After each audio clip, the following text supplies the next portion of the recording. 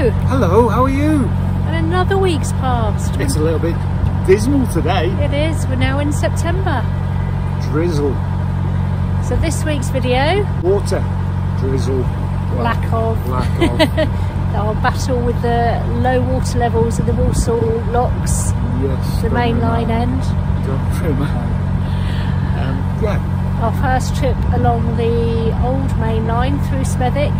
Whoa, the old main one. line through Smethwick and into Birmingham city centre the first time we did it. Whoop, whoop.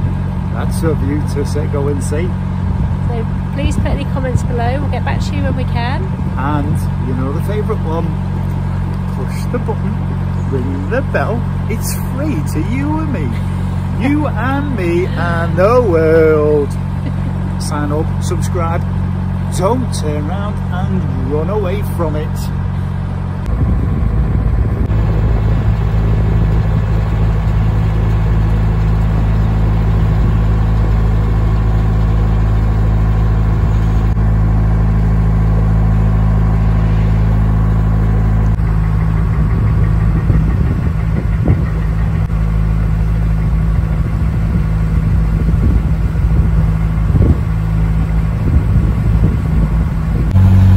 Reasons the canals now struggle for water levels. This is one of the many reservoirs that used to be, is no longer, and is now being built on, just next to the M6 motorway. Well, I did curse it again, didn't I? So we'll take the blame for this. But we've done a couple of miles and this is the first time we've stopped and gone down the weed hatch again. Lots and lots of algae on this canal as a result of the hot weather, and this is after the workload with the Raycon's gone off it today. So here we are at the end of the Walsall Canal, another one done.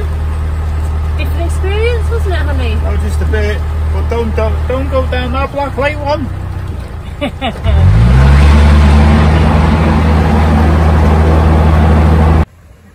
Fuel boat going past us. We thought we'd get some diesel off him, but fortunately he hasn't got any.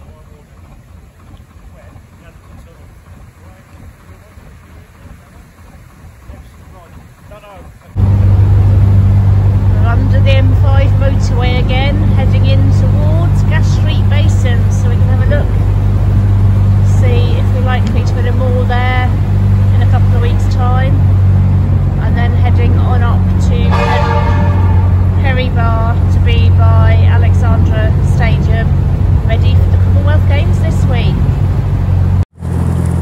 So we've had a very slow cruise up from the Oldbury Locks to the Tipford Pool Junction.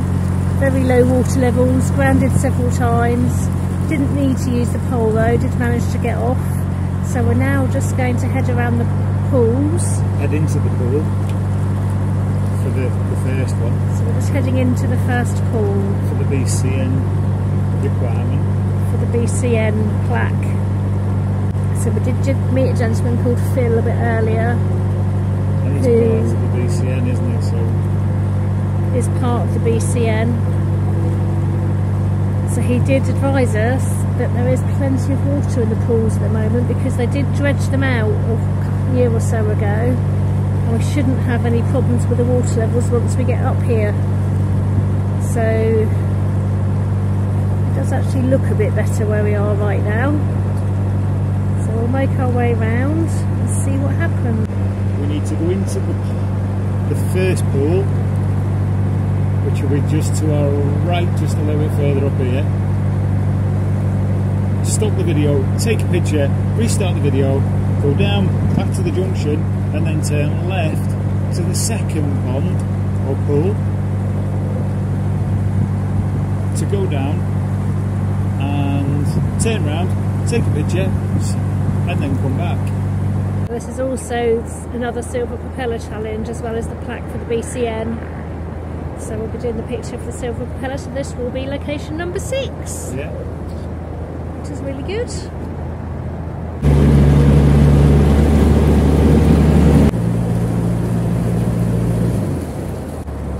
It. We come in. He said there is an exit on the other side, but it might not be a little bit too helpful for us like to hanging out.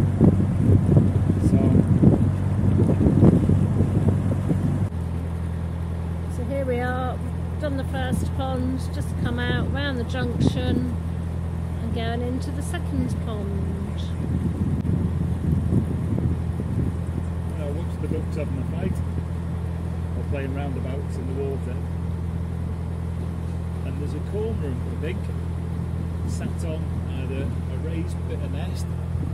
There you go, looks like a cormorant on a nest, as Paul just said.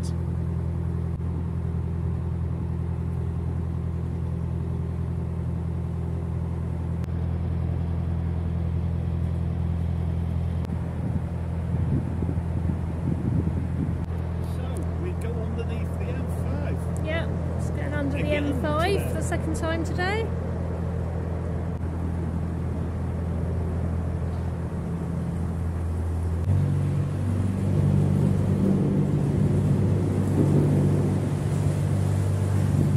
And here we are opening out into the second pool. Large expanse of water after being on the canals again, isn't it? A bit like being on the River Trent again. Just a bit. But I think we can safely say we've been achieved. There you go, Phil. Both bits of lakes.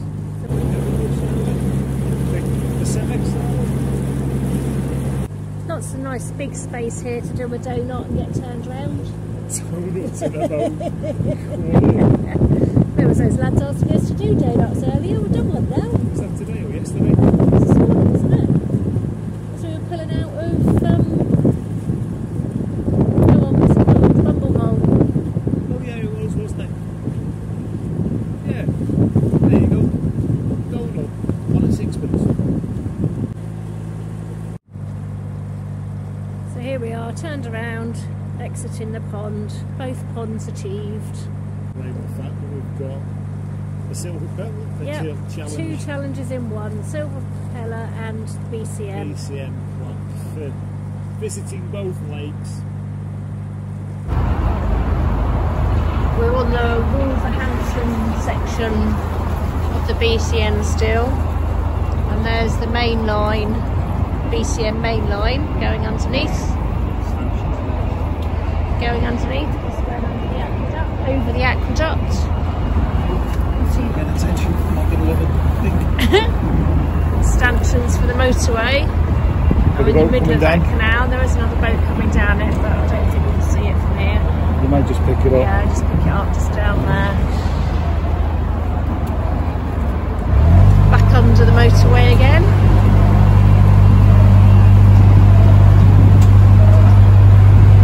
Line at railway, that side. Quite strange to keep going under these motorways. Our next set of locks is the 3 locks on the way to the Bromford Junction. We're still currently on the old main line, and just down in that valley there is the new main line running parallel.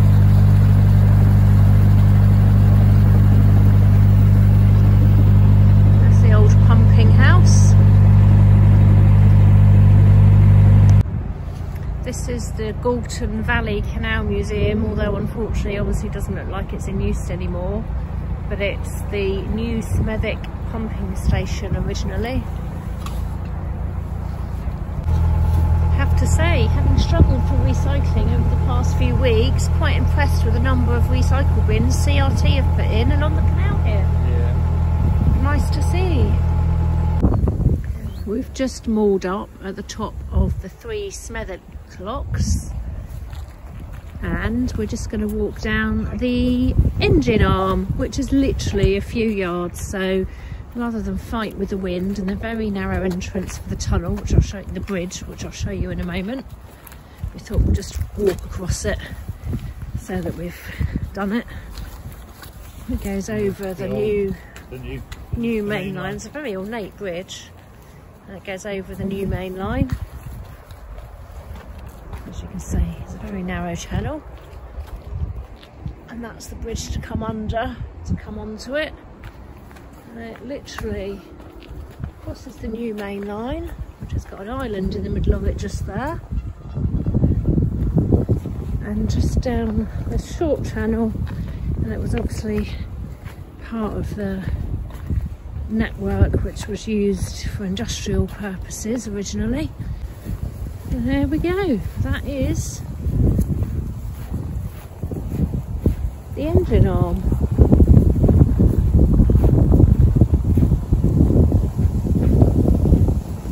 As we keep saying, it's just such a shame to keep seeing all these old buildings falling into such disrepair. And there are some 14-day moorings along here as well, which do seem to be used. It's quite up together along here. The obligatory traffic cone in the water, and then a line of boats moored just up there under the next bridge, which I think are private moorings with a gate on by the looks of it. Yeah, I think so. And this is as far as we can walk down, because this is the private engine arm moorings, but I would imagine it's just at the end of these where the winding hole is, wouldn't it be? Yeah. So there we are, that's the engine arm for you. Like I say, quite a pleasant arm.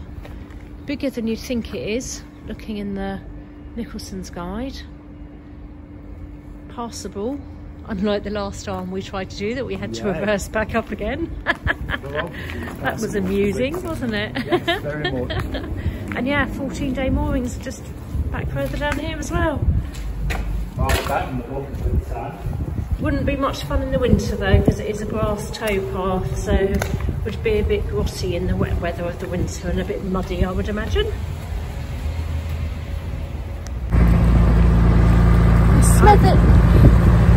Smothered 3 locks are a bit of a challenge, aren't they? Just slightly. We've had to dig a cat box out, a traffic cone out, move something else that's in the water at the bottom with the pole, but I couldn't get it out. It's just taken us almost an hour, I think, isn't it, to do those 3 locks? Yeah.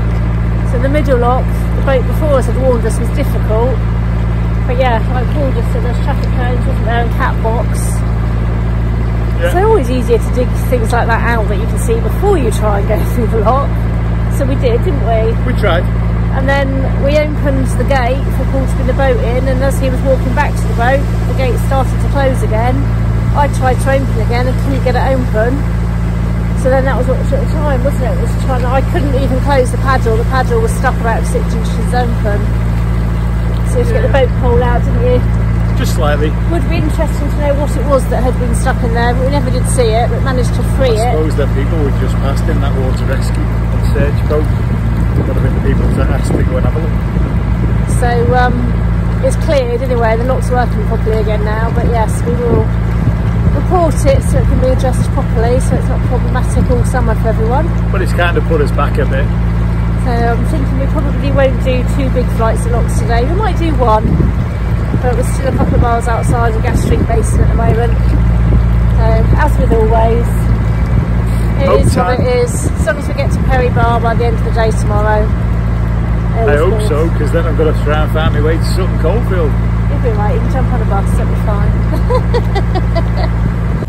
Been a real mixed bag of weather so far today. Wind, rain, sun. We're back to sun at the moment.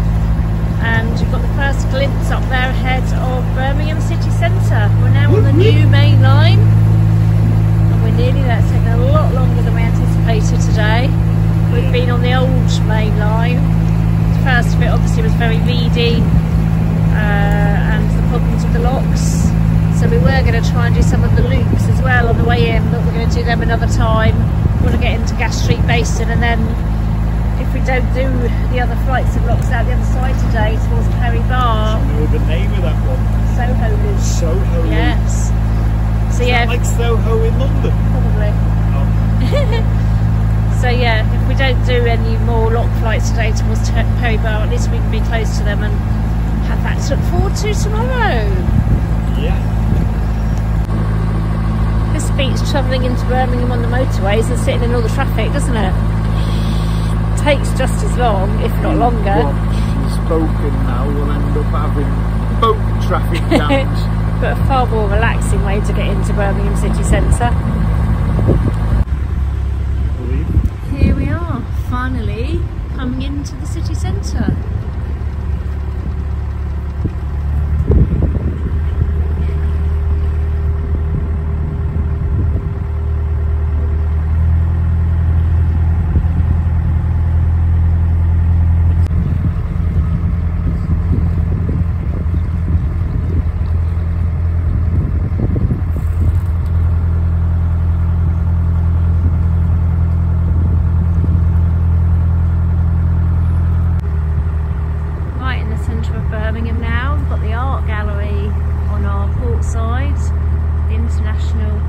Centre on our starboard side. It's got a Lego playground. Can I go and play, please? Lots of boats moored, as you would expect. Probably busier than normal. Busier than you would normally expect as well because of the Commonwealth Games.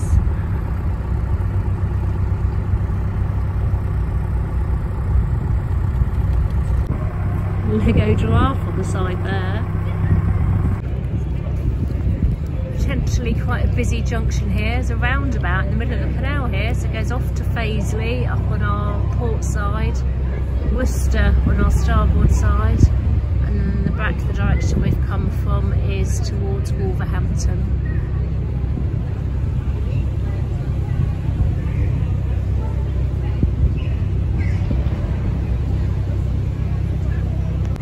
Brinsley cruises available from here, £6 for adults and £4 for children.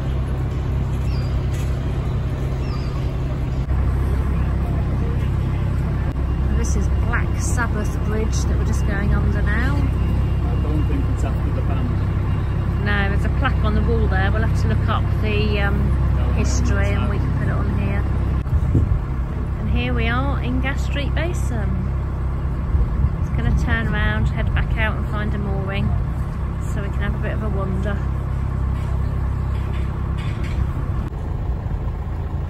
Expertly done as always. Paul's just turned around in this spot here so we can reverse up to the mooring outside the canal house and have a bit of a wander before we go and explore the next set of locks. So I hope you enjoyed that. It's been really interesting learning the history of the area. Just a bit. Oh, and I'm sure we've got loads more to tell you. Smethwick being the first major location in the Black Country as you come out of Birmingham. Yes, I've learned that one. And the engine arm as well and the history behind that. Engine arm, yes, you've got that one. Moorings there. There is, yes. See, I told you I got that one. Next week. Oh, next week. Wow. What delights have we got for you there? We'll be leaving Birmingham through the two big lock flights, Farmers and Aston. I'm glad you remembered. Aston as in Aston Villa. Down to Spaghetti Junction. Whoa! That's Pasta! Most unusual piece of cruising we've done. Oh no, we're on water. Yeah, we're not on food. Damn, we haven't done food for a while. And then we haven't covered Perry Bar because we've already done that in a previous video. If you want to see that, it's in the Commonwealth Games video we did a couple of weeks ago. And then leaving Perry Bars next week. The dangers of water. Yeah, lots of obstructions in the canal as we left Perry Bar, so... What did we hit? What did we not hit? What did we turn around and see or not see? Join us next week to see what they are. See you later. Push the button, but ring the bell. It's free to you and me. Ciao. He nearly forgot. See you later. Have a good week. Bye.